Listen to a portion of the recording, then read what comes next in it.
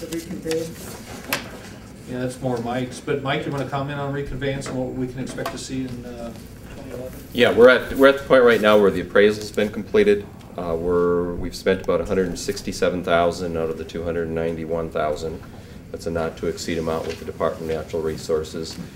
They're going through and confirming the land appraisal. However, the timber appraisal and that we've already kind of portioned out, and it's a two-step process. For those that aren't aware, first step is an intergrant, which is an internal administrative process where the state exchanges and blocks up the trust properties.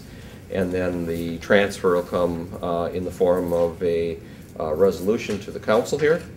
In there will be the property description on the lands, and it's a simple yes or no vote. If it gets approved, that gets forwarded on and will be approved by the Department of Natural Resources, and eventually we'll close on it or take title to the property sometime probably early 2012 on there. So I would expect to have that resolution for the council.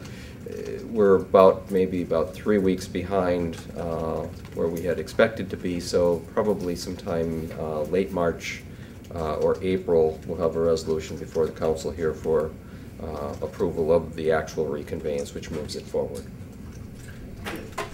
March this year. This year. Right. And then the remainder of the process, you say, The remainder of the process through the start of next year? Yeah, then it gets scheduled with the Department of Natural Resources Board. They basically ensure that, in fact, everything's been done appropriately. This one's a little bit different because we entered in 2008 with the MOA with the Department of Natural Resources. In 2009, we did the interlocal, and this has been kind of a partnership with DNR to get to this particular point. So we would not anticipate any administrative glitches or whatever in the process. Has the Cremin administration yet informed DNR about the county's plans to turn it into an off-road vehicle park?